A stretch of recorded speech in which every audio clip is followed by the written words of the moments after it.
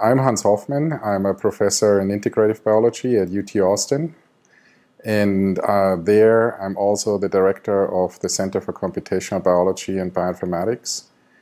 And every summer I come to the MBL to direct one of the large summer courses here, the course in Neural Systems and Behavior. And yeah, I've been doing this now in my third year. The first summer I spent here was in 2000 as a Grass Fellow. I think I've visited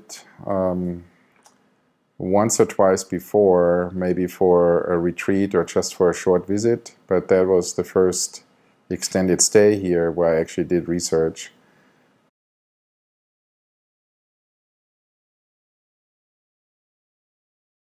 I had a very clear project planned out to work on these African cichlid fishes that would be kept in the MRC.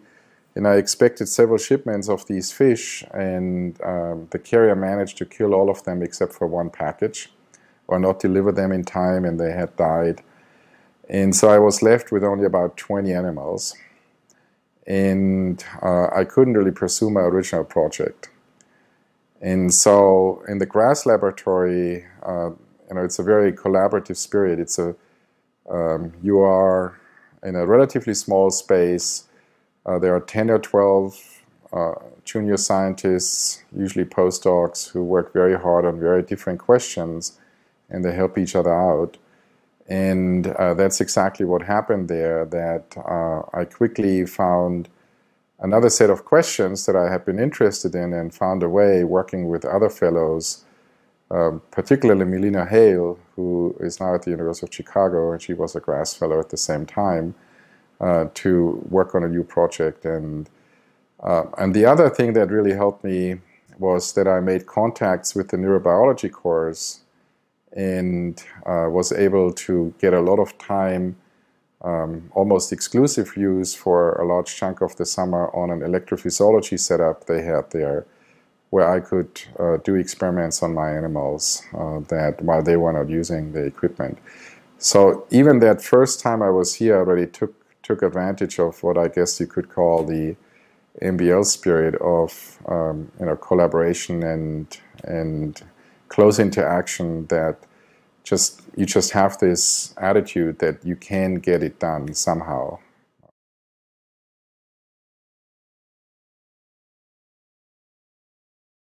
That is a really good question, since there is not this one eureka moment or this one thing that I was really interested in. Growing up, I grew up on a small farm.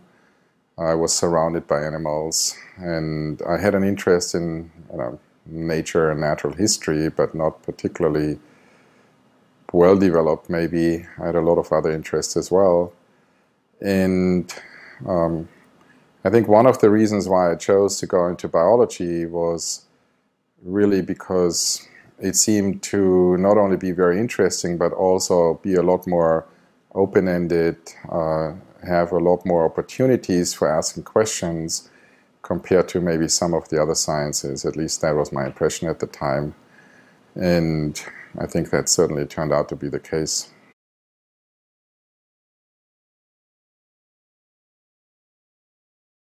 Yeah, there are a couple of people. So I did my first couple of years of university studies at the University of Würzburg, and initially was very interested in genetic engineering biotechnology, which is starting to take off at the time, and quickly realized that it was intellectually not very appealing to me because it's really more engineering, like building things, and not so much understanding how things work.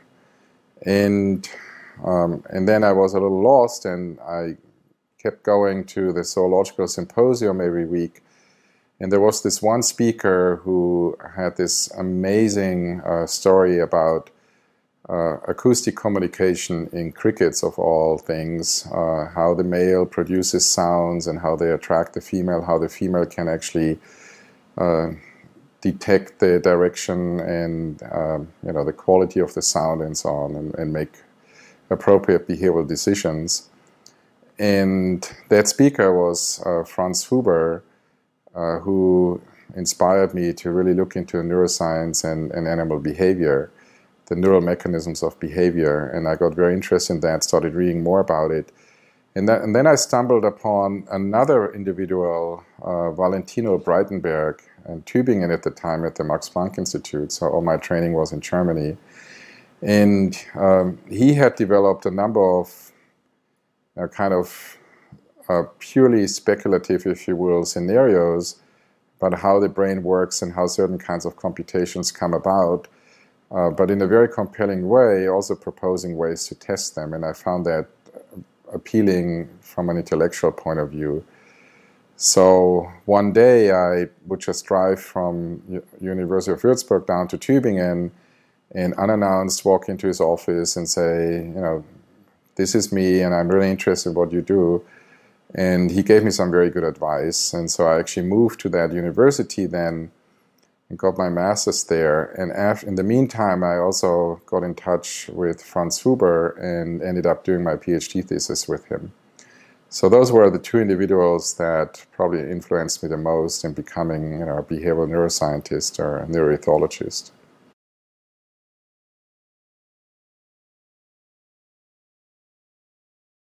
So the way I think now is really two questions within one larger framework.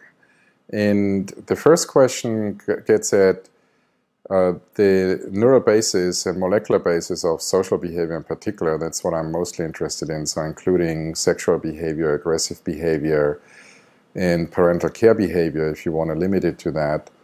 And but there are other ways of looking at social behavior.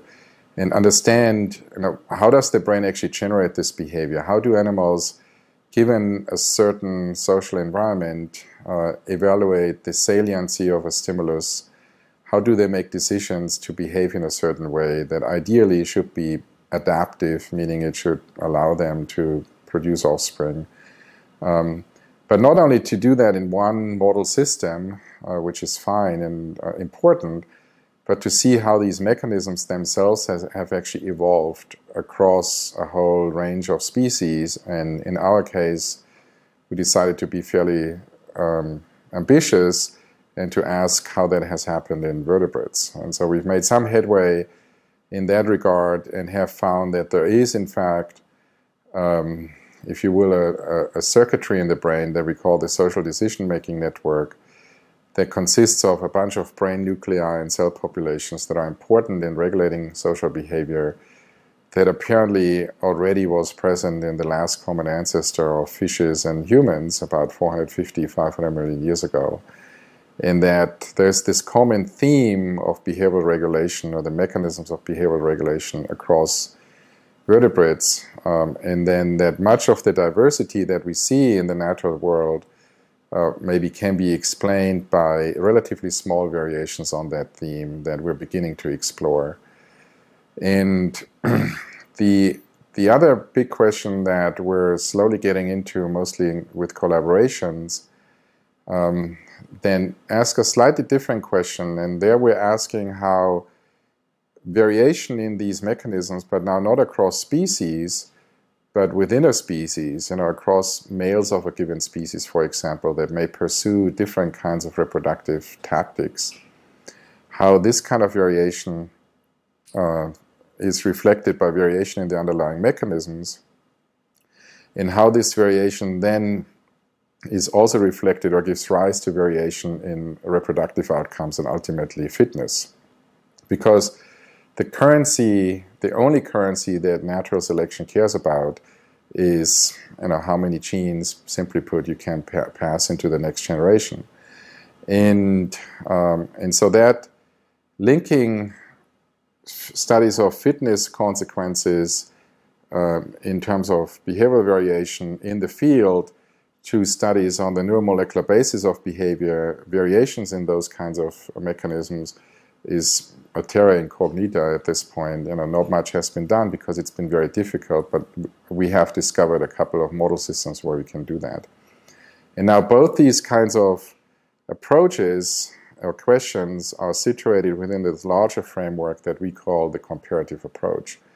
And that really goes back to Aristotle, you know, 2,300 years ago, who pretty much had figured out a lot of what we're still doing already, who very much advocated to not just look at one animal or one species in isolation, try to understand it, but said that by comparing across close related and more distant related species, we can actually learn a lot about the features and how they come about, and understand some of the underlying principles and mechanisms of behavior or nervous system or brain function by comparison. And we can now do this much better because we have phylogenetic methods that allow us to first infer the evolutionary relationships between different species in a reasonable way, and then take into account those relationships when we do the comparisons.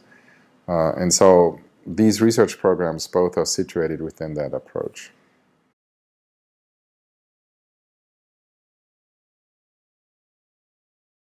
For the past 3 years, I've been director of our Center for Computational Biology and Bioinformatics, and there we've done a number of things to enhance, if you will, quantitative biology at UT Austin. And one thing is that we've developed a lot of training programs, particularly targeting graduate students, postdocs, and also faculty, where they can learn modern bioinformatics approaches and broadly defined in a way that is just in time, with which I mean that when they have a problem, when they have the data, they can come to us and they can learn this. So we do this in a number of different ways. We have a few semester-long traditional classes, but not many, such as programming Python for biologists, that kind of thing. But what we mostly do is that we organize a series of short courses that introduce people to particular bioinformatics approaches and analysis pipelines, to scripting in Unix, for example, and Unix command line, those kinds of things. And those are only 3 hours long, and they are not meant to impart any kind of in-depth skill or of understanding, but to get people over this activations threshold and over this fear threshold that a lot of biologists have when they see numbers and when they see programming and big high-performance compute systems. And once they realize I can do this, which almost all of them do, then they can take more in-depth courses. We have a summer school every May where we, now I think we've had more like 250, almost 300 students that we've served, I think, from more than 30 cities in the US, so it goes beyond UT Austin. The other thing that we do is that I've built a team of consultants. So these are staff scientists that work with researchers at UT and beyond on particular problems in the context of genomics, bioinformatics, proteomics. And we have different tiers of support that we offer, and so that has become a really important resource, especially for those labs that are just getting into it or they don't have the expertise themselves. The final thing that we have is a collaboratorium where graduate students, postdocs, and even faculty can come together. There are 7 desks with large monitors. There are tables where they can, in conference rooms. There are different kinds of social areas where they can mingle and work either by themselves or together on a project or so, and also get to know each other. And the offices of our consultants are right there, so they can talk to them as well. And that is also still a work in progress, but clearly an approach that seems to work for some people very well. And so to which extent that now relates to what I'm doing here in the summer with the Neural Systems and Behavior course, at first glance it seems like these are two very different things. But as it turns out, one of the goals we've had with the course was to really become more integrative, in the sense that we have individual model systems that students learn about, but historically they've been fairly isolated from each other. And they usually only explore a particular question at one level of biological organization. So they may only do electrophysiology or imaging, for example. And so we've set out to add other levels of analysis to it. These could be different on a temporal or spatial scale, but it could be across levels. We've added a lot of molecular and cell biology to it, integrating with some of the existing modules.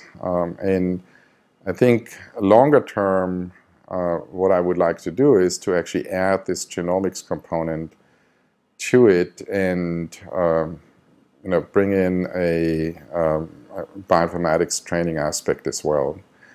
And that is not entirely trivial, but I think that students in this day and age really need to have some sort of a working knowledge of these approaches so they can make educated decisions about the kinds of methods that they need to answer the questions they're interested in.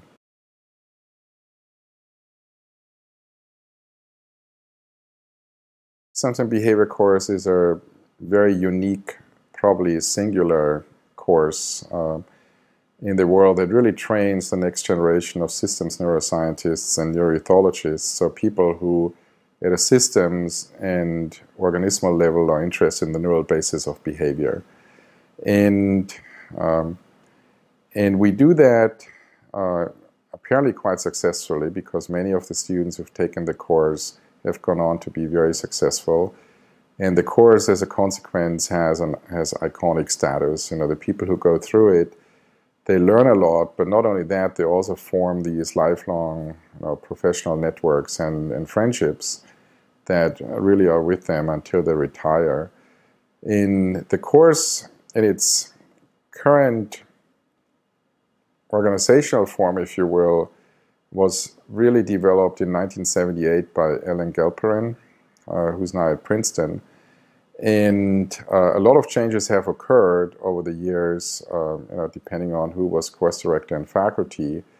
But it still has this basic idea of looking at the neural basis of behavior in using electrophysiology and now also imaging, computational approaches, and now also molecular and cellular approaches. And so that has obviously been a very successful model. And students really want to take this course, not only because they learn a lot of skills. Skills you can learn in all kinds of places. But our course is a research discovery course where people initially go through kinds of exercises and they learn certain kinds of technical skills and techniques, but then they develop their own research projects and they work on their own research project. And quite often these research projects lead to larger projects in the faculty's laboratories, sometimes in collaboration with the students. A lot of the data that has been collected at MBL has supported grant application or has even ended up in publications. So it is really, I think what we really achieve there is that we allow students to become scientists and think in terms of questions that are interesting and important to them.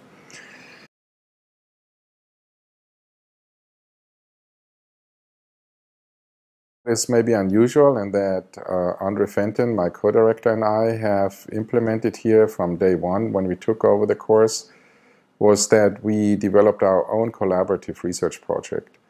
So the course director are provided with laboratory space, and that we've cleaned out and made available and useful.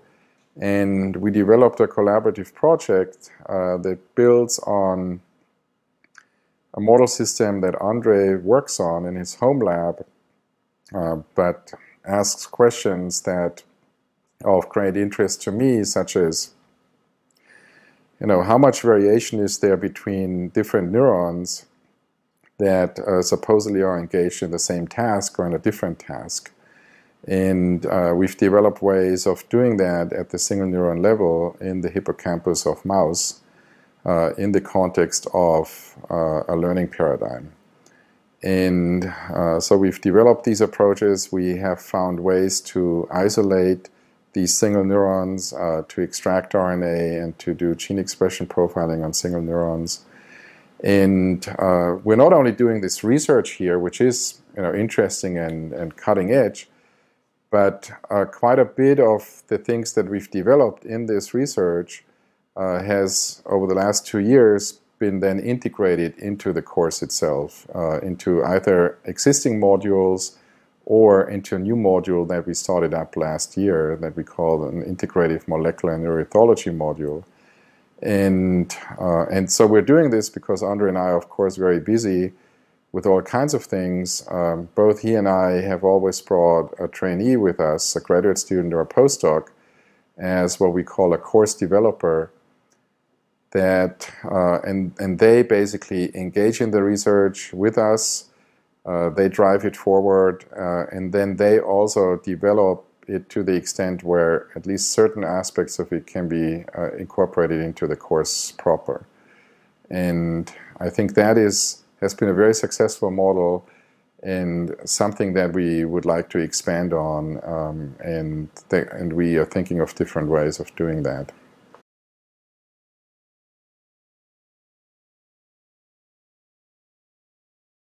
Yeah, there is one that always comes to mind, and that was maybe 6 or 7 years ago. And I was here visiting a friend of mine who at the time was in the GRAS laboratory. And I end up in NSMB and get introduced to Len Mailer, who was our teaching faculty there at the time. And he is not only a very good electrophysiologist, he's also one of the leading comparative neuroanatomists, and he has very, very unusual and unorthodox ideas about the functional role of different forebrain regions and so on in teleost fishes as compared to tetrapods like birds or mammals. And so I got to talk to him about this and some of the problems we were trying to answer at the time.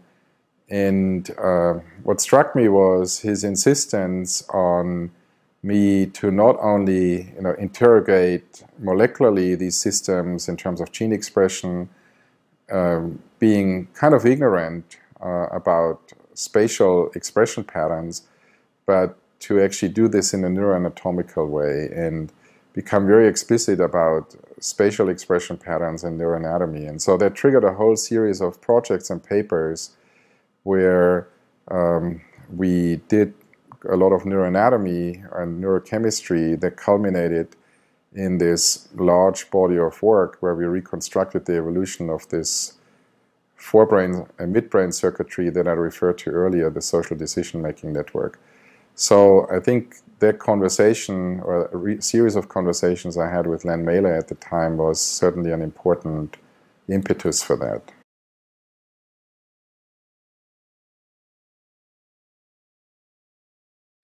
The big benefit of the course being here at MBL is that we are embedded in a very vibrant community of an intellectually very challenging community of neuroscientists, but also of cell biologists, of developmental biologists, and so on.